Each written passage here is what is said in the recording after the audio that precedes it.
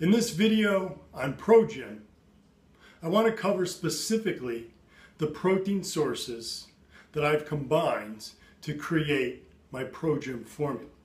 Now, I've already covered the fact that this is the only protein that actually lists the exact amount of each source of protein in the protein powder. Not a percentage, but actual grams. But a lot of people are starting to have questions about, well, what type of whey protein is this? Obviously it's a whey protein isolate, but those who are a little more supplement savvy know that there's different ways that you can manufacture whey protein isolate. Now, there's a process that's called ion exchange, which is a bit harsher in nature on the whey protein. This process basically uses harsh chemicals to isolate the whey protein and make it pure. However, the problem is that you lose a lot of what we call microfractions from the whey, particularly the whey peptides, which now we know are absolutely critical to the benefits of whey. Ion exchange typically removes all of the whey peptides. Ion exchange also causes the whey to lose all of its lactoferrin and glycomacropeptides. These microfractions have important properties that are provided by the whey. These can boost immune function, help you to prevent infection. They provide a host of benefits that go far beyond what we think of a typical protein is going to deliver with just muscle growth. And yes, they're also critical for promoting muscle growth, particularly the peptides. Now, there's another way to process whey protein isolate, and this involves what we call microfiltration followed by ultrafiltration. And that's the processing that I used for the whey isolate that's in Pro JYM.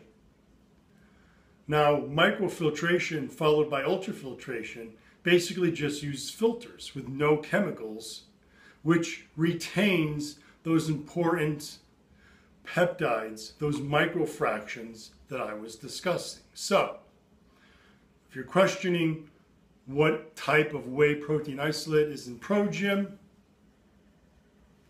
you can rest assured knowing that yes, it's whey protein isolate from microfiltration and ultrafiltration. That's a big difference. Now, what about the micellar casein? That's the real slow component of Pro JYM. Now remember, what the research has now found is that using just whey alone is not the best way for muscle growth. Yes, whey is critical. Those microfractions from whey are important. Its fast digestion rate is important. But adding a very slow digesting protein, micellar casein, extends that anabolic effect from the protein powder and can help build more muscle growth, increase protein synthesis, keep it elevated for longer. That's going to lead to greater muscle growth. It works very well. But you need a real slow digesting casein. When we talk about caseins in Pro JYM, I have micellar casein. Now, you've probably seen caseinates. Sodium caseinate, calcium caseinates. What's the difference between caseinates and micellar casein? It's a huge difference. I only use micellar casein. Now, micellar casein means that that casein is in its natural form. When you consume casein, it forms micelles in the stomach. And if you basically think of an onion, the layers of an onion, these micelles digest very slowly because it's basically like stripping off layers of an onion. And that's how it digests, very, very slowly. Well, caseinates are sort of like the ion exchange of whey protein isolates. Caseinates involve harsh chemicals, namely acid, to precipitate out the casein. Now, these acids can disrupt that natural structure of the micellar casein, those micelles. Well, this is good for mixability. Caseinates mix a lot easier when you shake up your protein shake, and that's because those micelles, that globular portion of casein, is disrupted, so it mixes better. However, this makes the casein digest faster. Well, that's what you've already got the whey in your protein blend.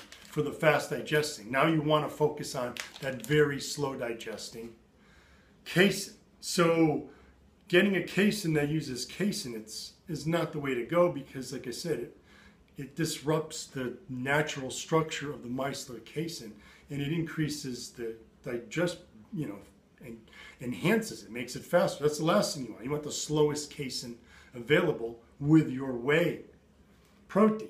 Another problem with that acid is it disrupts some of the microfractions that are in casein as well. And these are important just like the whey. These are also important. Whereas micellar casein only involves a filtration process, much like the whey protein isolate that's microfiltered and ultrafiltered. This is all filtration-based proteins in Pro JYM. The filtration process is a much gentler process because none of these harsh chemicals are used that can disrupt these tiny fragments, which we're just beginning to really understand of how they work to enhance muscle growth and provide a host of other health benefits as well. Micellar casein is truly the only way to go when it comes to casein. Now, many of you have wondered, well, I have milk protein isolate in Pro JYM. Why did I use milk protein isolate? Well, milk protein isolate is just the milk protein in its natural form. And what we know, and most of you probably know, is that milk protein is 20% whey and 80% casein. So why didn't I just use more of the micro-filtered and ultra-filtered whey protein isolate and the filtered micellar casein to make up that remaining bit of whey and casein? Why did I use milk protein? Well, many of you may have heard me say that the JYM supplement science line, this is not a supplement business. This is an educational format for me to teach you guys what supplements look like, what good supplements are. And there's a lot of misconceptions about milk protein. People think it's an inferior protein. Absolutely not. Long before we had whey protein powders, bodybuilders knew to drink milk. They knew to consume dairy, and that provided milk protein in that 20% to 80, 20% whey, 80% casein. And that caused remarkable muscle growth along with the rest of their diet and their training programs. Okay, milk protein is a very high quality protein. It's also a very gentle protein. It involves just the filtration process. So I mainly put it in here as a teaching element to show you that this is a very high quality protein. It's filtered, and when it's filtered, that means it maintains the micellar casein structure and the true whey structure of milk protein. That means all those microfractions are intact. It's truly the perfect protein source. You've heard me say a lot, even a 50 whey, 50 casein is not the best way to go.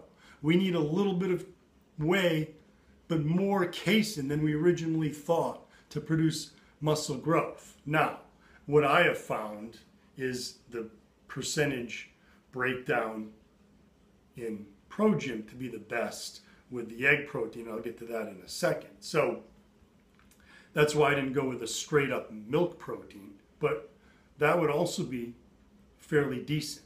I've just tweaked it a bit based on what I found in my lab, the JYM, to work ideally at these exact amounts. This is a very high quality protein source that gives you that micellar casein and the whey in the form that it's supposed to be in, with very little disruption. Very, very gentle processing. What the research has shown is that when you have that fast, very fast whey, a bit of very fast whey, mainly a larger amount of casein, and then a medium digesting protein sort of in the middle to bridge the gap, it promotes muscle protein synthesis and muscle growth better than just whey. Well, what I have found is really it's the whey that's fast whey and that slow casein that are the most critical. Slightly less whey than casein, a bit more casein. Most people are surprised. And you know, my views on this have changed over the years as I've worked with athletes and other individuals, and the research has come out in the laboratories to show that, you know, we used to really focus on whey, and then we found that casein enhanced muscle growth, and so we started adding some casein, but really focused. Now we know it's actually the flip side of that.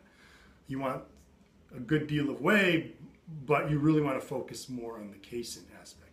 But I have found that then you add a medium digesting protein, just a little bit now, with the egg protein. Now, if you've watched some of my videos in the past, I've recommended using soy, and that's what a lot of the research has shown, is that having soy as that medium digesting protein works great. Now, I left out soy for a number of reasons. The first is that many people have misconceptions, guys in general, that soy protein is going to decrease their testosterone, raise their estrogen.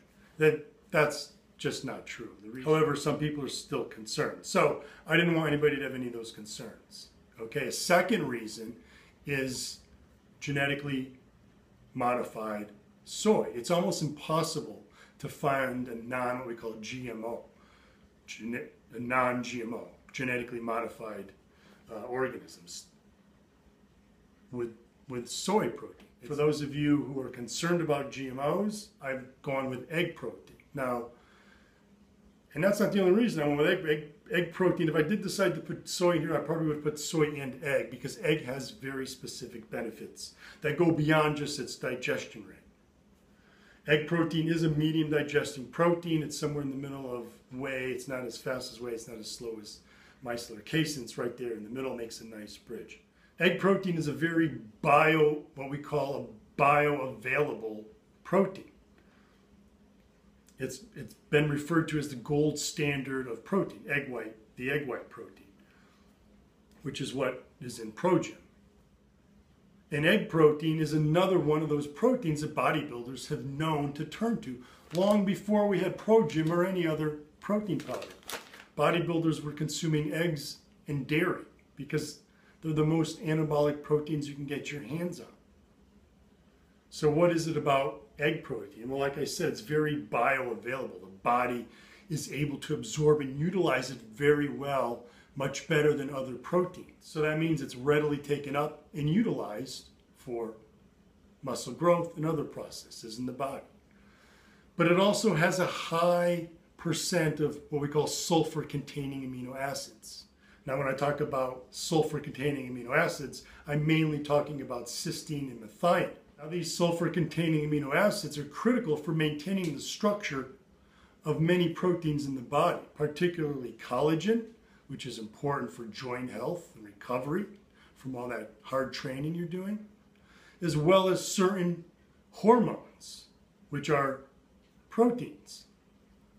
So, egg protein, obviously I'm a big believer in consuming eggs for breakfast. I've talked about this in numerous articles and videos, so you should be getting your eggs, your whole eggs, the rest of the day, mainly breakfast, whatever meal you want to have your whole eggs, but getting a bit of the egg white protein in Pro JYM provides a little bit more, bridges that gap between the fast and the slow, and provides, like I said, a very bioavailable protein source and a rich source of those sulfur-containing amino acids. So,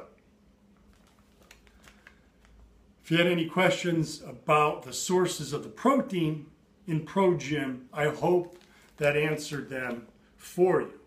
You now know that not only does Pro JYM tell you precisely the amounts of each one of those protein sources, but now you know the source of each one of those, why I chose them, why they are the highest quality protein that you can get on the market today, and why they're beneficial to you.